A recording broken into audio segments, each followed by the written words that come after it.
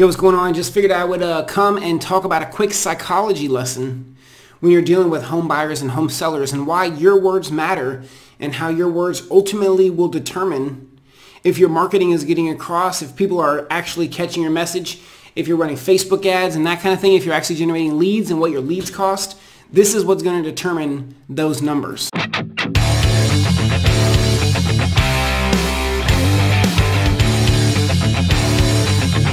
My name is Nick Carpenter from the Legion of Loan Officers, and this idea for this video is really coming from a post inside the Legion where a lady shared an ad with us that she said was not performing.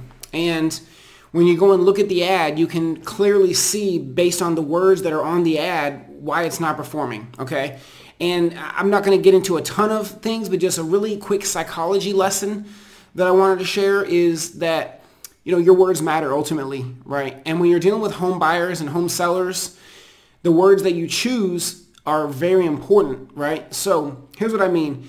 When we're dealing with home sellers, a lot of times we want to disconnect them from the property, right? So that's why you'll call it things like a property, a listing, right? You'll use these kind of words because you want to disconnect them from it. Now at this point, you want them to transition from this emotional attachment to this structure on this piece of land, and so now you just call it a property, a listing, right? These kind of words.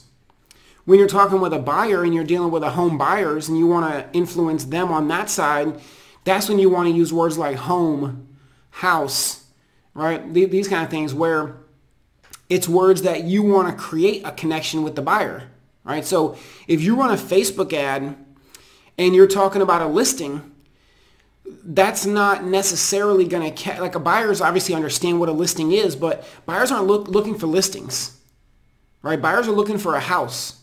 They're looking for a home. They're looking for somewhere to live with their family.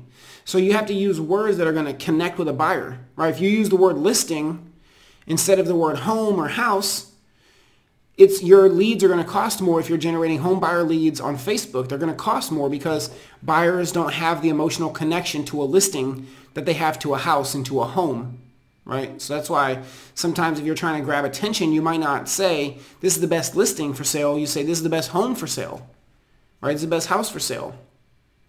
So, or, if you're saying just listed, right, that's different than saying this is a listing, right? Saying just listed, this is a house that just got listed for sale. That's different than saying and calling it a listing. So sometimes those words really are important, right? And if you need help and you need somewhere where you can rely on and have people that are going to help you make sure that your words are going to convert leads and help you generate business on Facebook and Instagram, wherever you're running ads, check out legionofloanofficers.com. And if you found value in this video, feel free to share it with your audience, share it with your friends. And ultimately, the words matter. And if you're running ads on Facebook and you're doing things with words to generate leads online, your words are ultimately going to determine whether you succeed or fail. So be really careful and be really thoughtful in your words and make sure that you're using words that are connecting to the exact audience you're trying to go for.